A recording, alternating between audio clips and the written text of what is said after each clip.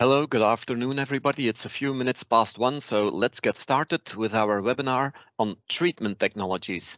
We'll have 2 lectures today. First is a lecture on treatment of PFAS contaminated rinse water. A second is a lecture on the remediation of PFAS contaminated soils. We'll have questions on both sessions at the end of our session. So if you have questions, please wait a little bit till after the second lecture. If you want to, you can already put them in the chat so our speakers can have a check on the question and prepare their answers.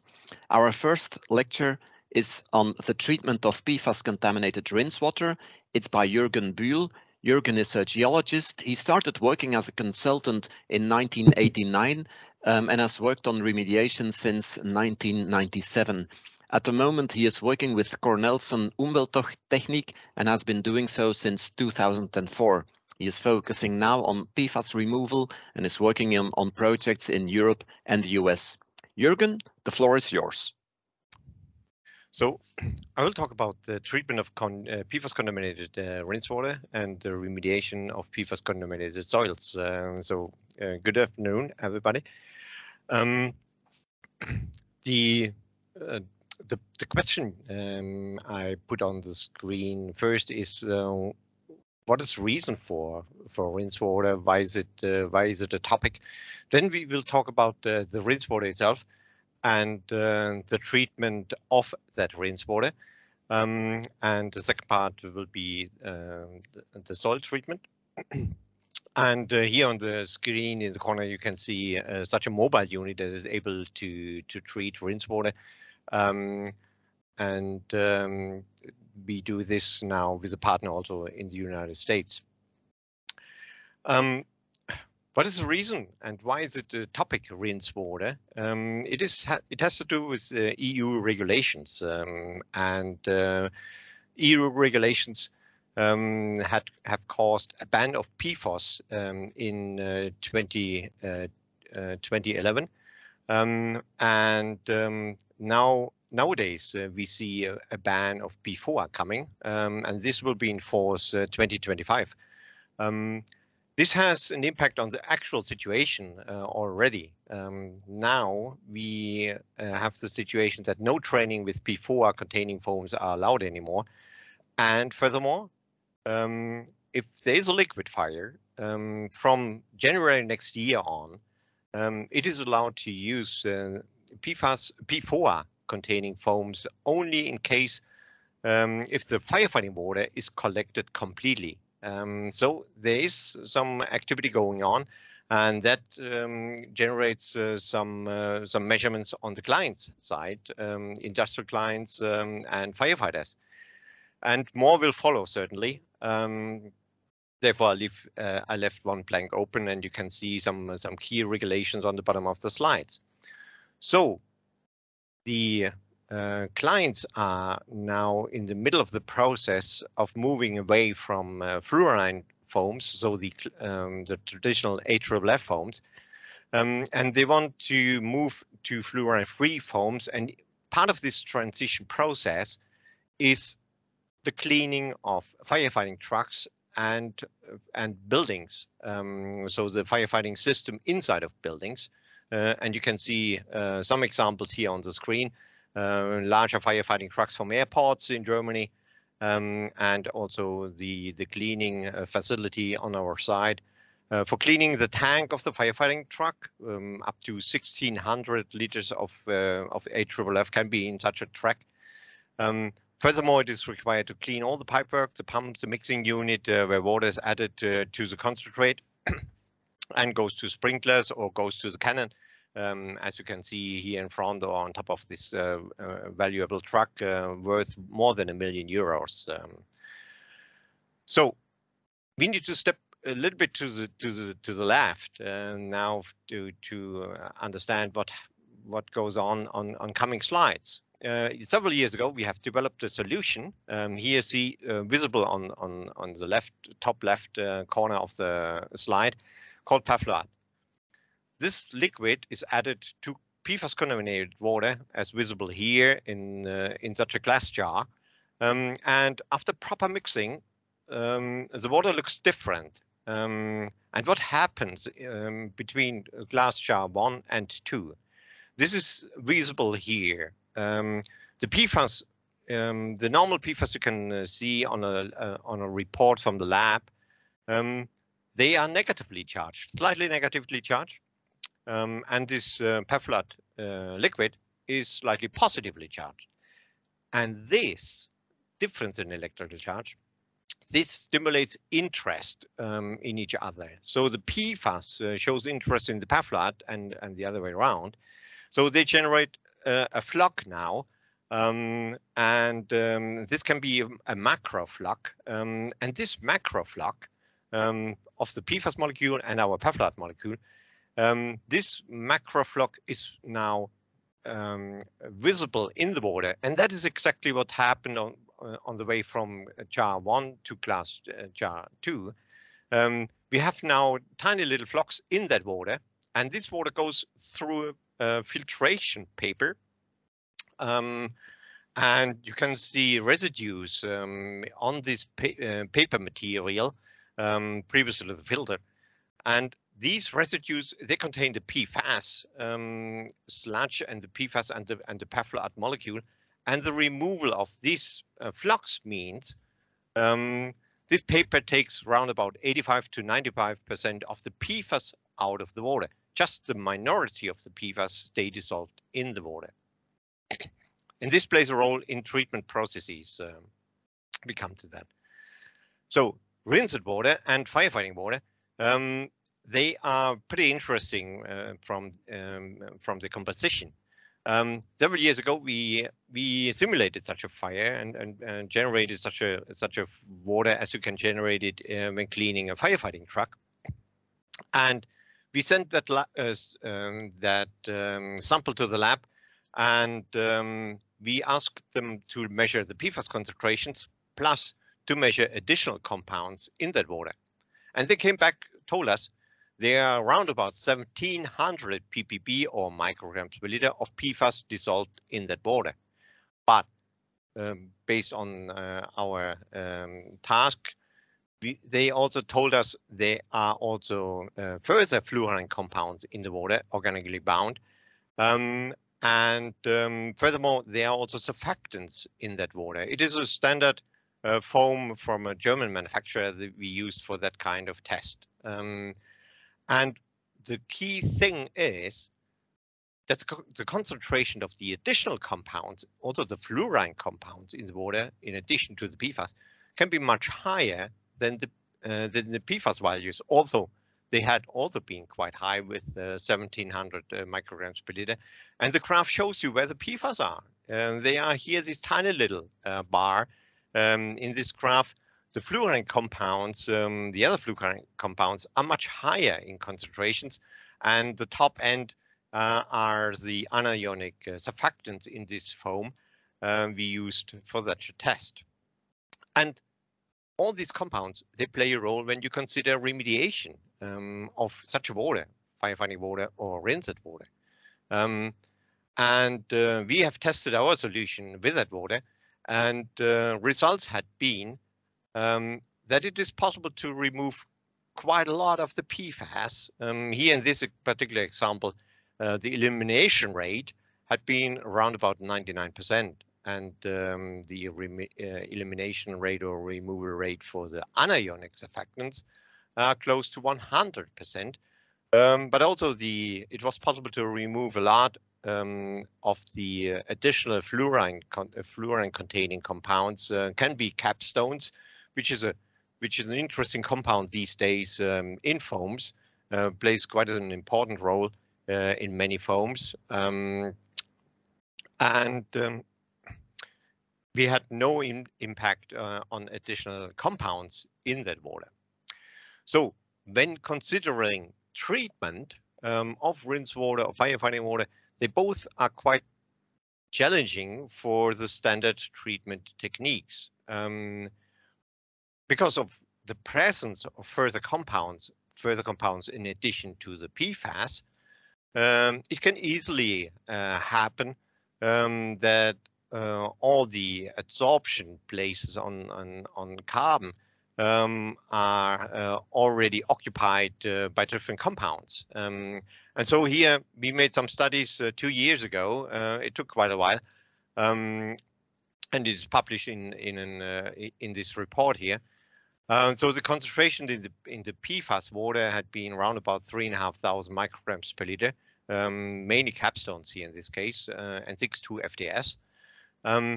And after, and here you can see the bed volumes when pumping it through a carbon vessel or an ion exchanger. And after a few bed volumes, you see a rapid increase of the effluent concentration of the vessels. And this behavior is almost not predictable, and makes it difficult to consider the treatment of such a water, firefighting or rinsed water.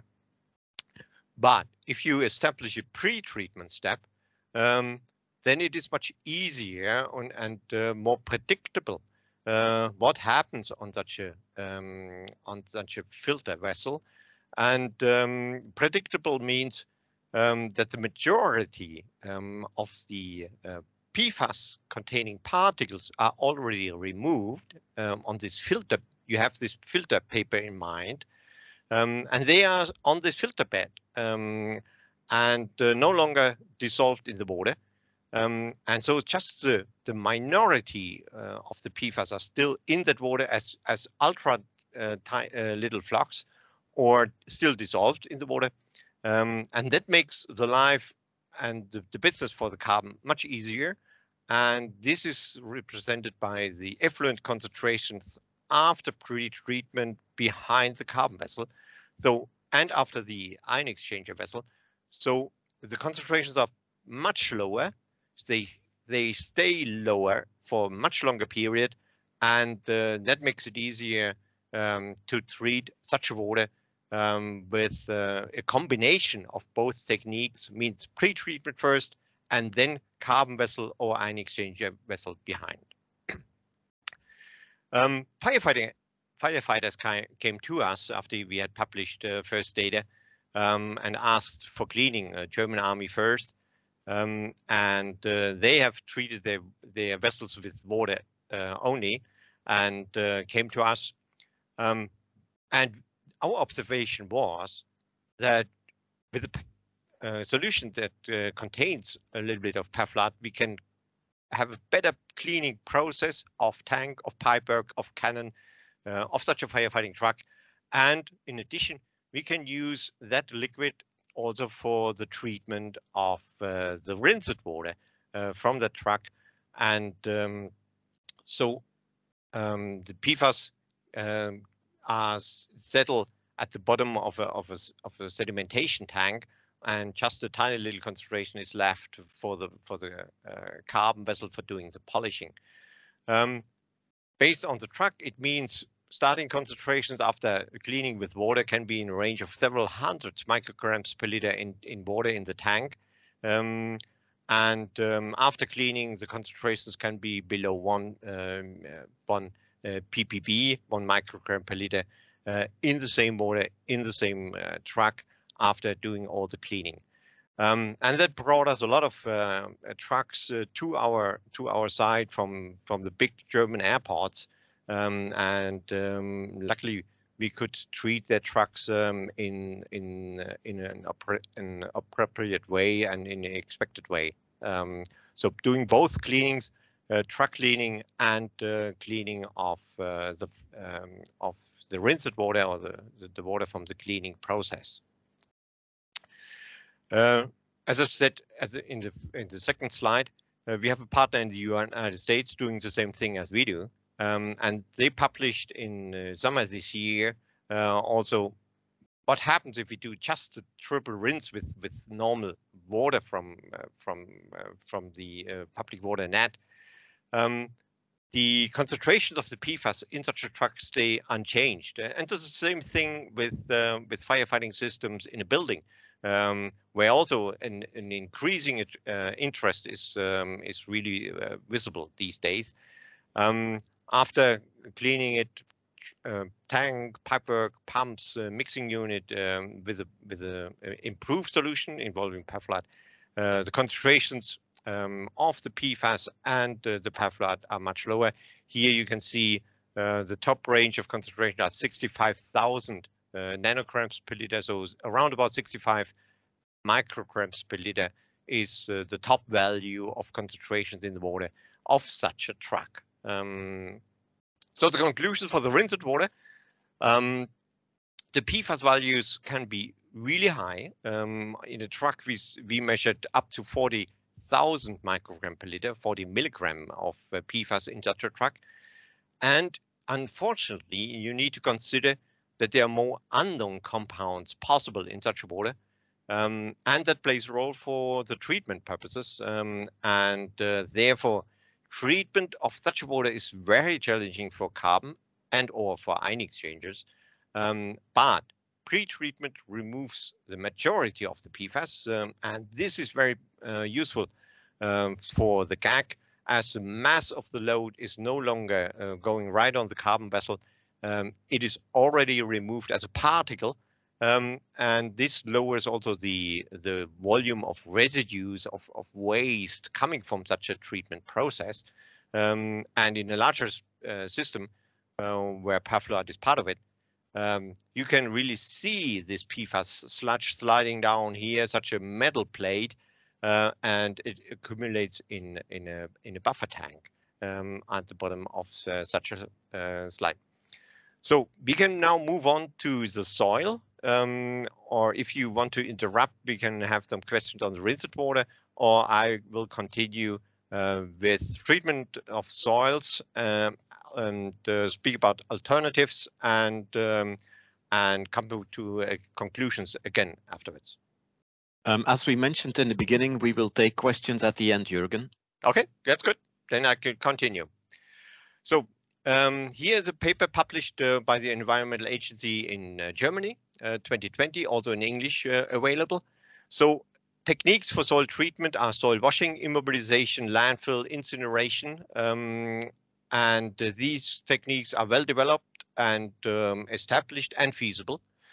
What does it mean if you put this kind of technique in the field?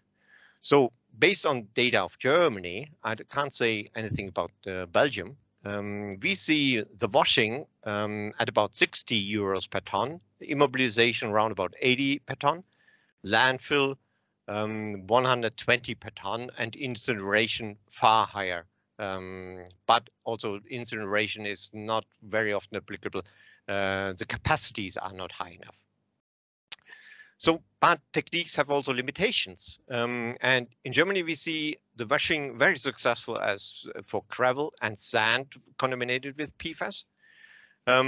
Normally, it is also said from the provider of such a technique, the concentration of fines, clay, silt, should not go beyond 10%.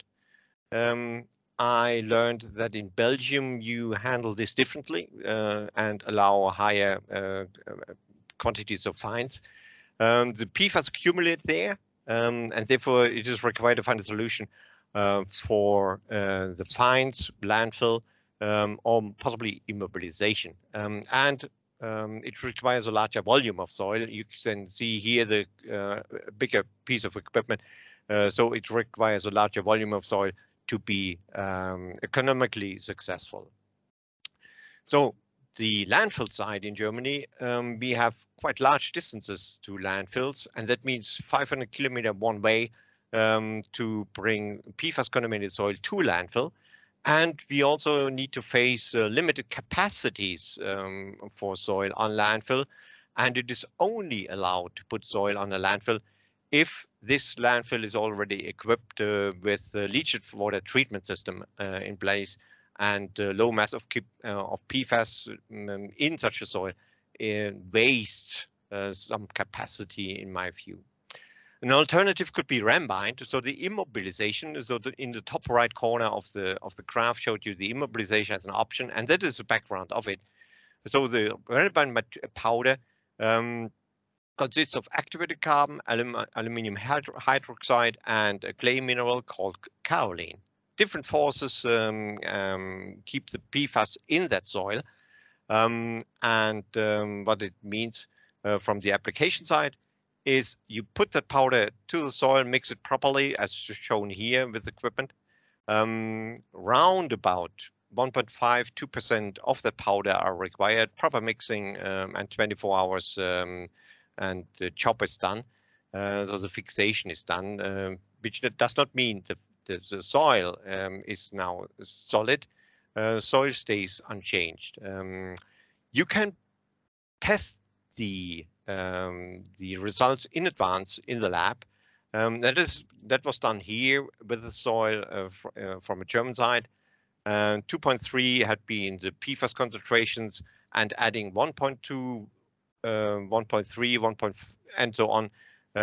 Lower dosage rates of that powder reduced the concentration of the PFAS in the LO8, and at 0.5% Rembind, there was nothing detectable anymore in the LO8 coming out of that soil. So the application started right afterwards. So you can see the powder on the soil, you can see the mixing unit, you can see the treated soil as before. Here, due to the angle of the light, it looks a little bit more gray, but here you can see the natural color of that treated soil. People ask you, and especially regulators are interested, what is the long-term stability like of that kind of immobilization or adding that powder to the soil? What happens after several years? It is difficult to predict because the material is several years old, and it is no site available worldwide where it had been done 20 years ago. On this particular site in the US, the soil was resampled after 3.5 years, and the leachability stayed unchanged in this soil after this 3.5 years here, as this example showed. Several studies are made in the lab testing decades of rain or simulating decades of rain. On the final slide, you can see some papers which are valuable and useful in this context. One thing plays also a role. After treatment, we had this issue on an airport site in Germany where the grass showed enormous concentrations of PFAS because the soil was seriously contaminated.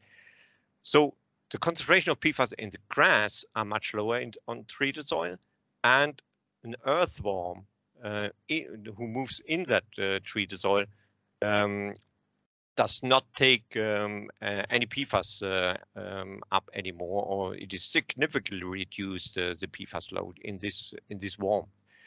So the conclusions are PFAS are really an increasing issue in Germany. We can find it on normal rural fields. We can find it on brownfield sites. It hinders the reuse of brownfields because of the limited capacity of landfills and the development of a different approach nowadays. Washing is applicable on larger sites with a lot of soils. Landfill is still the main thing to do, or people keep their hands off that brownfield and don't use it. Or the immobilization is now seen as an interesting solution for the future, because we can achieve non-detect in the LO8 of such a soil after treatment, and which is also beneficial, the PFAS, the concentration of the powder is adjustable to the PFAS level in that soil, and we see a reduced uptake, and all the lab studies show a long-term stability so far. And here you can see two of the studies from the universities, and I'm happy to take your question, and thank you very much for your interest, and thank you.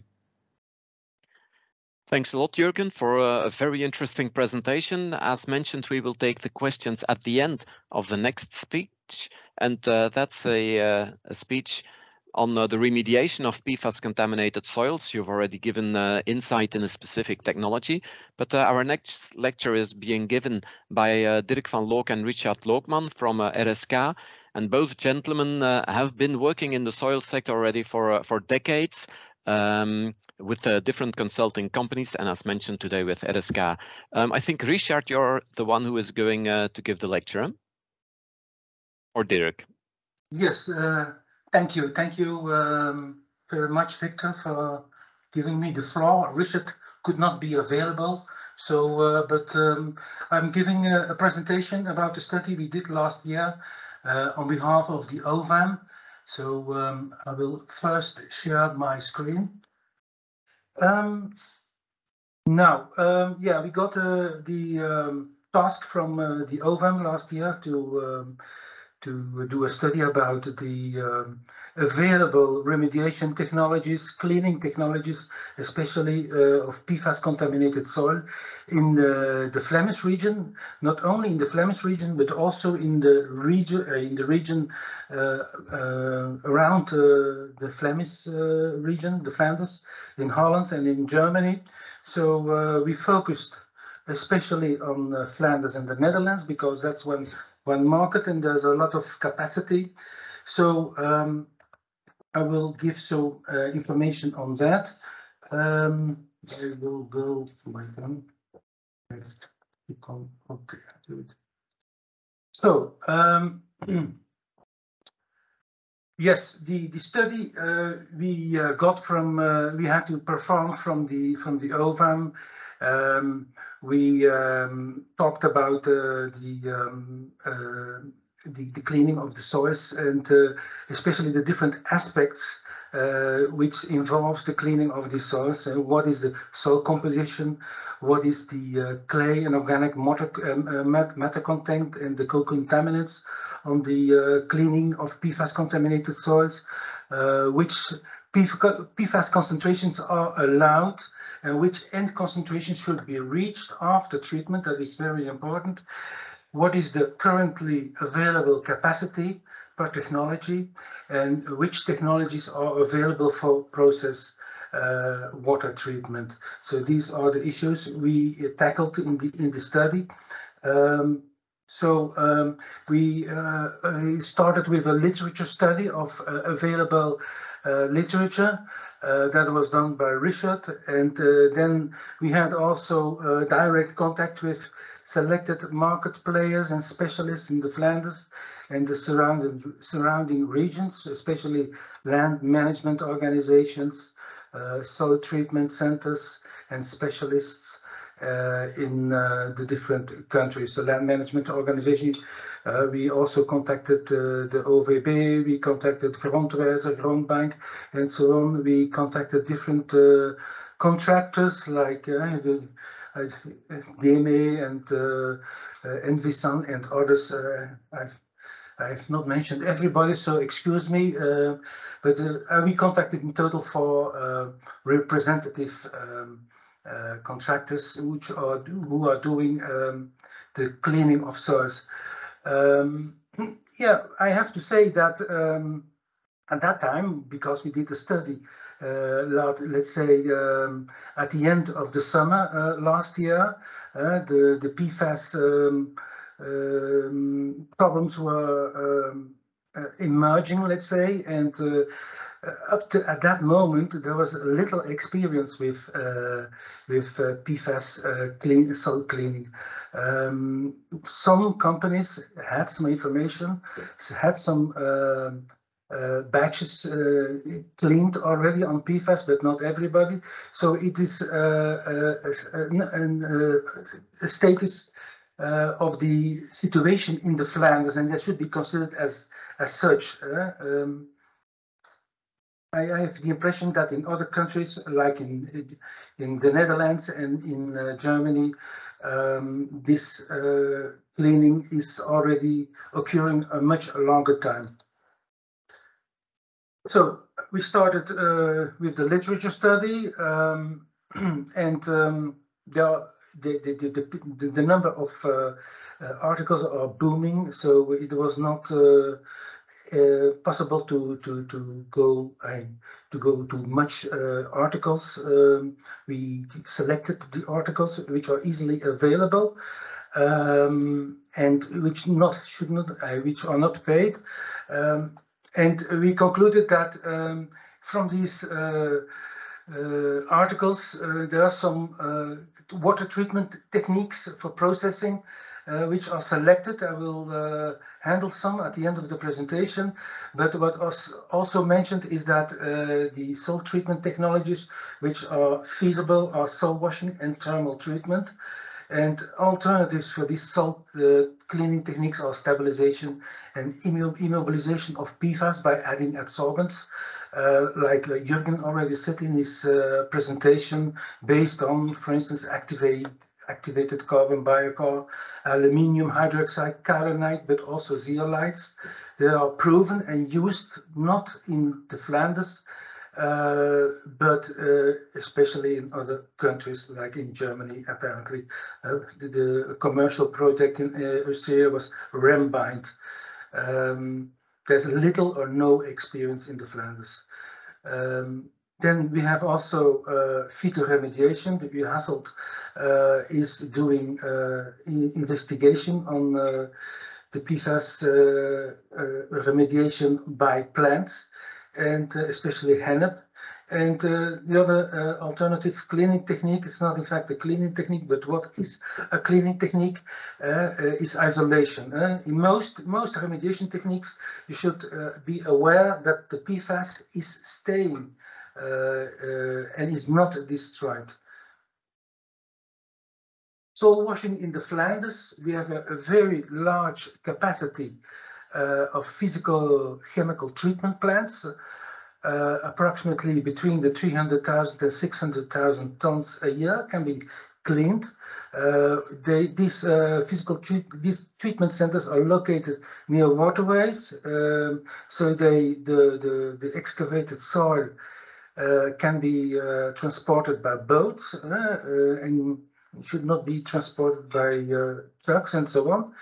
So then the intake concentrations of these soils to be treated can be up to 300 micrograms per kilogram if they can assure a cleaning efficiency of 99%. Then you reach an end concentration of 3 micrograms per kilogram dry matter PFAS, and below this concentration, the clean soil can be reused freely. That's very important. But intake concentrations can be sometimes higher when the soil can be reused under certain conditions.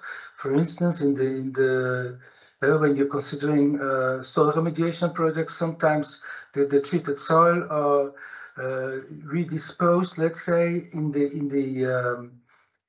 cleaned area, in the remediated area, depending, and the end concentrations for cleaning are the end concentrations which are determined in the soil remediation project. In the Netherlands, we have a little bit a different situation. There they say soil washing is effectively for 95% of the PFAS concentration. So if you have 60 micrograms per kilogram of PFAS, that can be treated in a treatment center physicochemically, and then you get also 3 micrograms per kilogram output, and that soil can also be reused. So in the Netherlands, the treatment centers have much more severe intake concentrations than in the Flanders. 60 micrograms, maybe up to 100 micrograms, as the discussions with these Dutch contractors, they said that 100 micrograms was absolutely a maximum. The information in 2021 was that approximately from the contractors we contacted, the 4 contractors, is that 47,000 tons of PFAS contaminated soil was treated, and the other 2 from the 4 treatment centers, they had no experience at that time with PFAS cleaning soils. They had only conducted some pilot scale tests so far. The cleaning process must be extended with an extra PFAS water purification step. washing of soil is especially for contaminants like heavy metals, like some hydrocarbons and so on. But PFAS requires a special water purification step to get out the PFAS in the water, in the process of water. And that is that additional step is activated carbon or ion exchange resins. You have to be aware that physical chemical treatment is a water consuming process. So the more soil you have to treat, the more water you have to add. And that is very important because you don't have to discharge the cleaning water, the process water to surface water.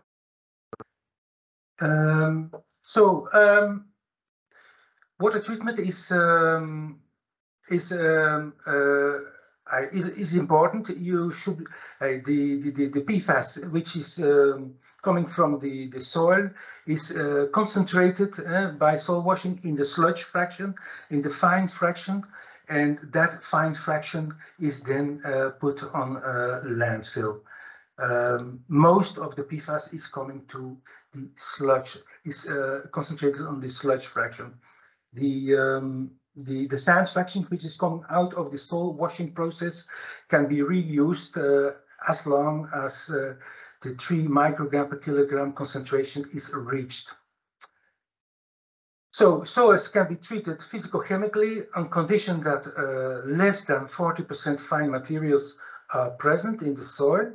And these fine materials are the particle size fraction of less than 63 micrometers. And if it is more than 40% of fine materials, then it should go to a landfill. And then you should ask and request in the Flanders a non-treatability document from OVB, and then you're allowed to landfill the contaminated soils at a lower cost. You don't have to pay some taxes, some additional taxes. The sludge fraction from the soil washing process is dumped on the landfill in some salt cell conditions, special isolation conditions in the landfill, because there's still a problem of leaching. With our discussion with the contractors, there was also, they talked about immobilization of the PFAS, but there was no experience with that. So, but I think the presentation from Jürgen showed that the rim bind is a good alternative and could be considered. But storing and landfilling treated sludge in a landfill in special salt conditions is the capacity of these salt conditions are also very limited. So I don't know how this will evaluate in future, because bringing PFAS to landfills is a discussion item. They don't like it. It gives a long-term liability for these landfills because the PFAS can come out of the landfills and via the leachate and creating an internal problem of PFAS. That leachate has to be treated and so on, and but it's not because it's not destroyed. For the rest, there are in fact no alternative treatment technologies available in the Flanders nor in Holland. The only possibilities is soil washing and landfilling, complete landfilling. The costs last year is 40 to 60 euro a ton, depending upon the volume to be treated, depending upon the PFAS concentrations, and depending on the water treatment requirements. You have different types of PFAS, and the presence of short chain or long chain PFAS is very important. For instance, long chain PFAS like PFAS is attaching much more easy to granular activated carbon. Short chain like PFBS or PFBA.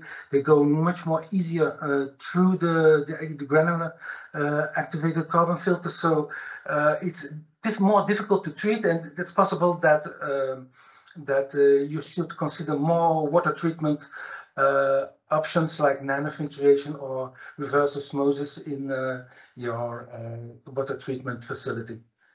I have the impression that costs are this year coming up, and I say to my clients, you have to take into account 60 to 80 euro a ton. I think even the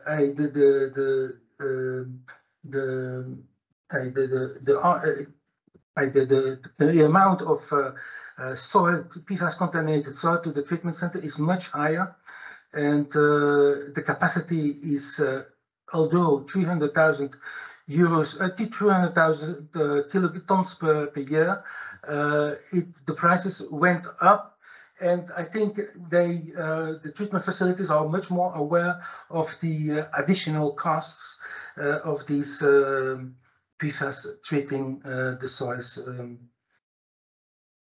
You should consider also the fine fraction. If this cost of 40 to 60 euro a ton or 60 to 80 euro a ton is for 15% sludge, if the amount of sludge is of fine materials is higher than 15%, you should add a cost of 0.8 to 1.6 euro a ton per extra percent.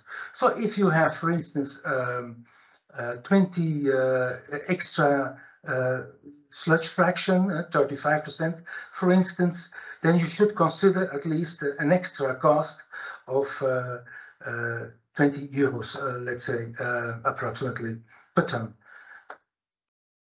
Important to know is that the physical-chemical treatment don't destroy the PFAS. Thermal soil treatment. In the Netherlands, we don't have any thermal soil treatment in the Flanders because the Dutch treaters, they were so efficient that there was the Flemish thermal soil treatment plants were pushed out of the market. So there were two big thermal soil treatment facilities in the Netherlands. There are still, but not for PFAS, there are two, and that's ATM in Moerdijk and TU Pauw in Utrecht.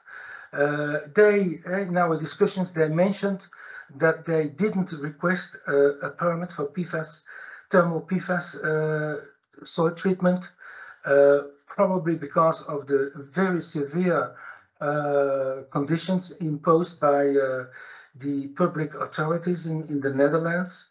On PFAS emission and PFAS discharges to the surface water.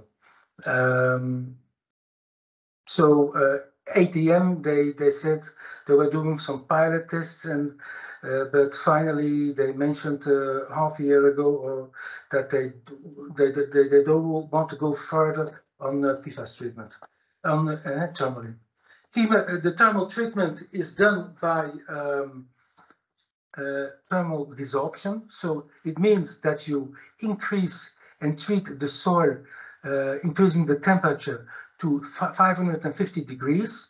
Then all PFAS is coming to in the volatile fraction, and the PFAS in the gas phase is then treated thermally and destroyed. So most of the treatment facilities, also ATM and TU Pauw, they have treatment temperatures of 1000 degrees. Also Interweg in Belgium has a treatment temperature of 1000 degrees, but to destroy all PFAS contaminants, and especially the short chain, and especially the very short chain, the ultra small PFASs, you have to go to 1400 degrees Celsius, and that is making this treatment very, very expensive. And if you consider also the native soil organic carbon, and including the huge amounts of energy you need, you know that the carbon footprint of this remediation technique is very low, but the PFAS footprint is very, very high then. In Germany, we did a very short and limited investigation. I saw that on the slides of Jürgen that costs are up to more than 400 euros a ton. The information we got was 150 euros a ton, but let's say it was a very short and limited investigation. So I can believe that it is more than 400 euros a ton. In Daver, if they could accept soil PFAS contaminated soils in their installations, they calculate with prices of 250 euros a ton. But you know, thermally treating the soil is not efficient because concentrations are too low. These facilities are mostly used for treatment of waste streams, which contains more than 50 milligram per kilogram, because there's a European obligation to destroy all PFAS when concentrations of more than 50 milligrams per kilogram are present. And for soil, that's rarely the case. So, since a lot of soils can be excavated to treat them all, you have, I think you have to consider years and years to treat all your PFAS contaminated soil. So I see that I'm really past the 20 minutes.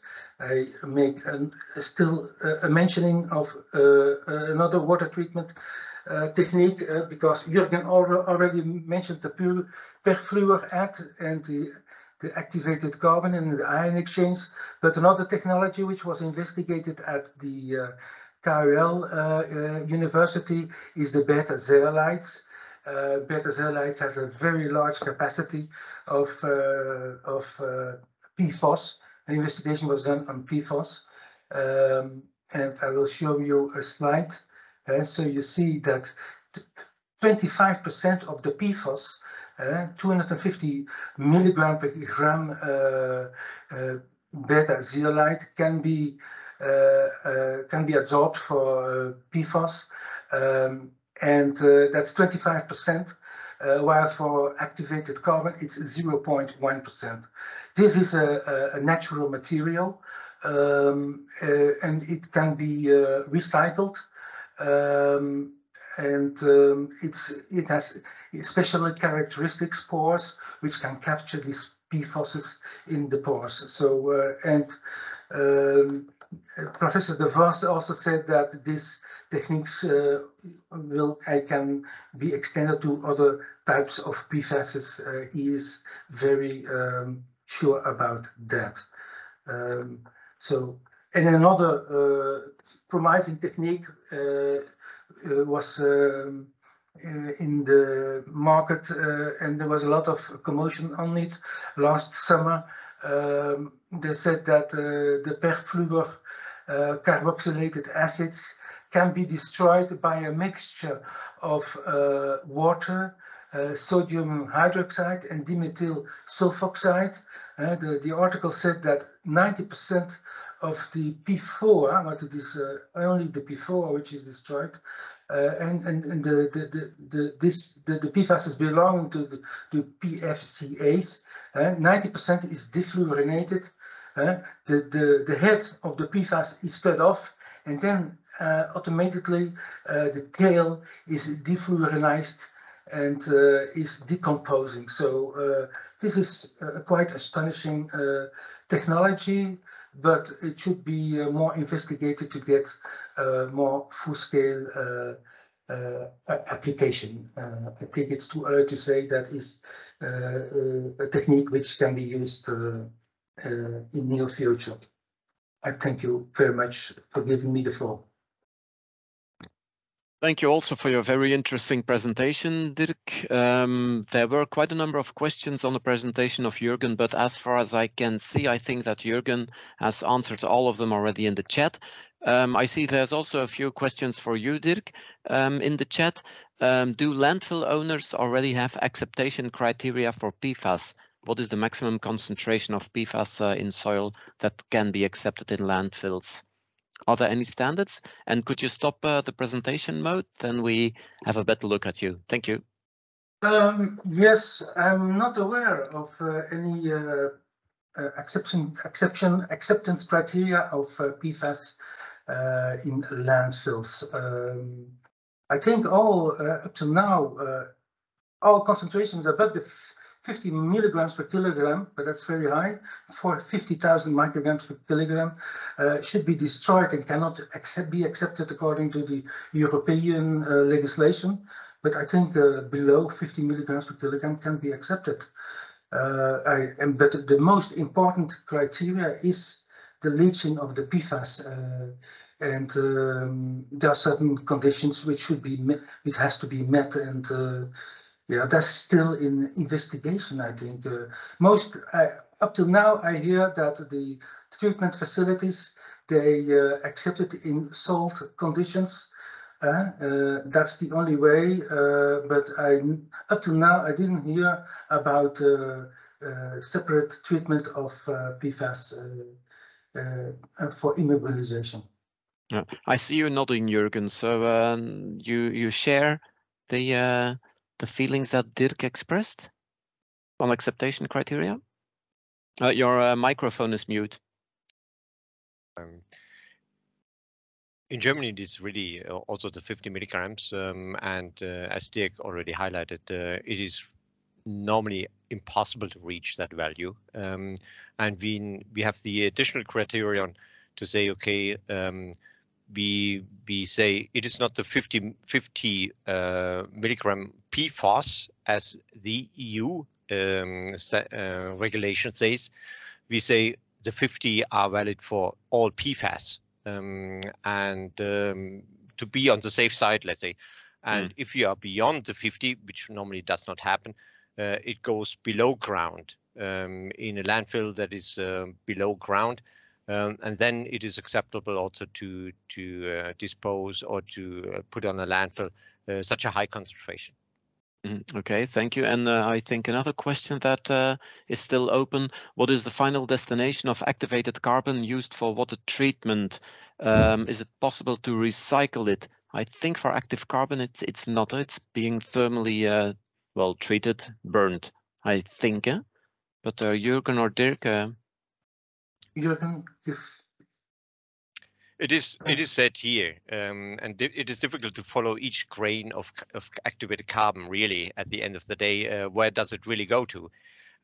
It is said that you can regenerate the carbon. They come off the carbon quite easily, the PFAS I mean.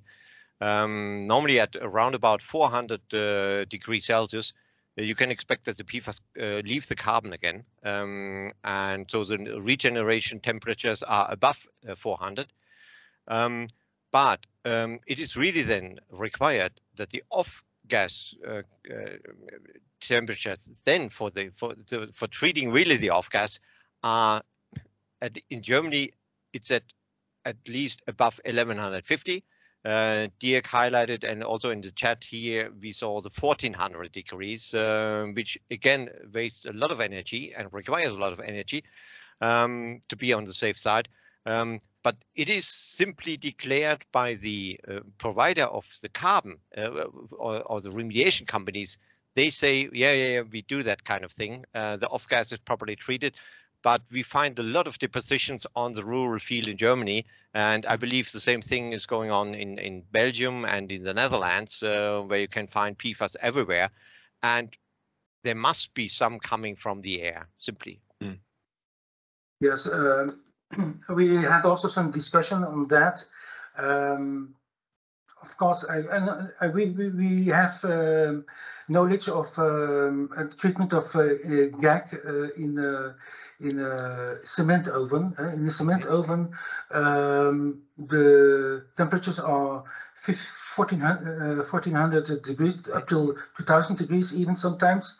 So that could be a solution. And sometimes the GAC is used as a support fuel for these cement ovens, and that could be a solution on the long term. And yeah, that is a nice solution, I think. Yeah. One additional question on the zeolite you showed, Dirk. You said that recovery of the zeolite would be possible. Is it also thermal desorption to recover the zeolite that is being used in or proposed by the KU Leuven for water treatment, or is it some other technique? Do you have information on that? I'm not very aware which technique they are using, but the zeolite is a natural mineral and it can be treated thermally, absolutely. That's no problem. Yeah. Okay, thank you, gentlemen. It's 2 o'clock, so our time frame of 1 hour has been finished. I would like to thank you a lot for very interesting presentations. I would like to thank you also, audience, for being with us. We had a nice group of more than 80 persons present at the webinar, so it shows very clearly that there's a wide interest. And with all the attention going to PFAS, it definitely won't be the last webinar on this subject. I thank you a lot. Have a nice afternoon. Bye-bye. Thank you. Bye-bye.